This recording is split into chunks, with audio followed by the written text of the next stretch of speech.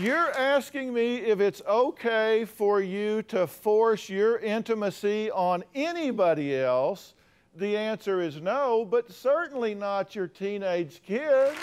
All right, I'm answering your questions today on Ask Dr. Phil. Now, Claire is on the phone right now and wants to know if it's okay to have sex with her boyfriend when her teenagers are in the house, especially since the walls are very thin.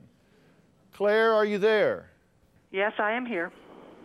Are you serious? Yes. I'm sure this question has come up for a couple.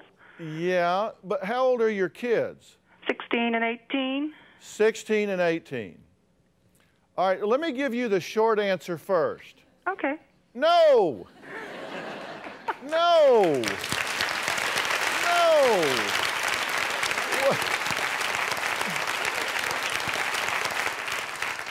You're asking me if it's okay for you to force your intimacy on anybody else. The answer is no, but certainly not your teenage kids. Well, I'm not trying to force it on them. This is just a very natural act that goes on between couples. Even if we were married, I'm sure married couples are overheard by their kids on occasion. That's not a good thing.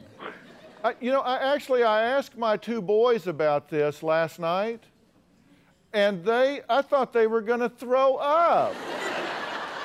I said, how do you feel if you had to listen to Mom and I, and they wouldn't even let me finish the sentence. They were like, oh no, don't say that. Don't say that to me. Jordan said, this could scar me for life. Just you're asking me that question. You know, teenagers don't want to think about Mom having this natural relationship with someone. And so I shouldn't have sex. Is that what you're saying? Yes, Claire, that's it. That's it.